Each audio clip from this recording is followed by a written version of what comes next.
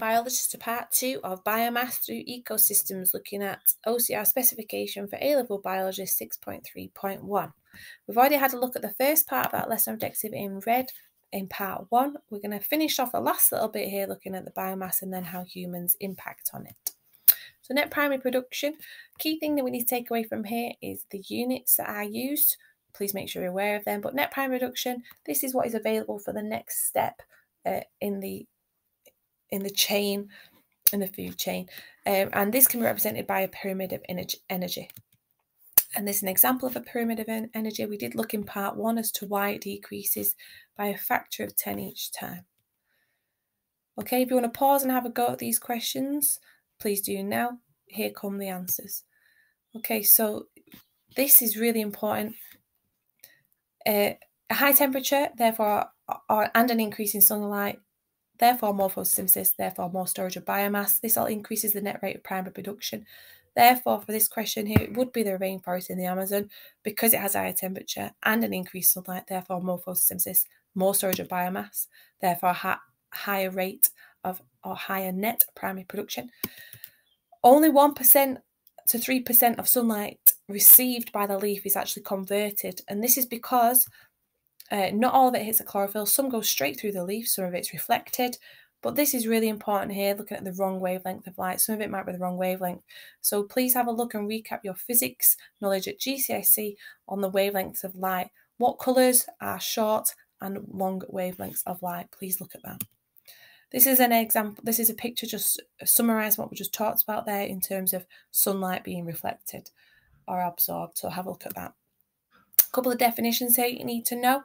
You want to pause that and have a look. These are not taken from the mark scheme, but just to give you a bit more of an idea as to what's going on. Okay, some examples of formula that you might be given to use. You do not need to learn this formula here at the top. You just need to be able to apply it. So if you want to pause and have a go at those questions now, here come the answers. Really important, guys, that you input in the units to each answer you do in biology, the maths in biology, because it's generally worth another marking point. So 1 mark for 40, 1 mark for the units, 1 mark for 7,000, 1 mark for the units. Again, this was covered. If you want to pause and have a go at this, please do now. This was covered in part 1, the video part 1, and there we are. That's taken directly from the mark scheme. It's pretty self-explanatory. Right, so this formula here at the top, you definitely need to learn that for your exams. It's not provided in your exams. You need to learn that top one. So if you want to use numbers from this diagram here to answer these questions, please do so now. If you want to pause the video, the answers are coming now. Okay, so we've pretty much done the first 2 bits of that. We're now going to look at human activities and how they manipulate the transfer. A couple of images here to think about if you want to pause the video and have a go yourselves. So this top one here is showing animals indoors and also provides them with warmth. So 2 reasons here why they're not going to lose mass. This is because if they're kept warm, they're not going to lose mass on respiration to keep them warm, because respiration keeps them warm. But also, if they're not moving as much, they're not going to waste energy in respiration. So therefore, hopefully get a bit more of a build-up in biomass. You can also feed them on a high-protein diet. So therefore, hopefully, because the protein in the diet will be transferred into the muscle mass. You can also vaccinate them against any diseases. Again, this helps to prevent the use of any energy used in an immune response. So therefore, hopefully more energy will go into biomass. And also this picture here is a bit sad, but they slaughter them before they become mature.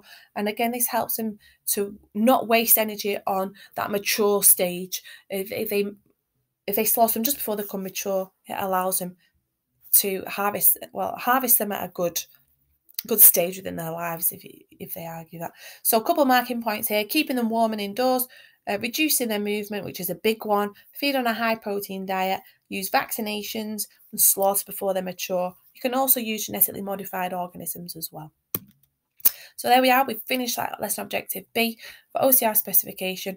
Please remember in your exam, don't use your words amount, size, it or they, and good luck.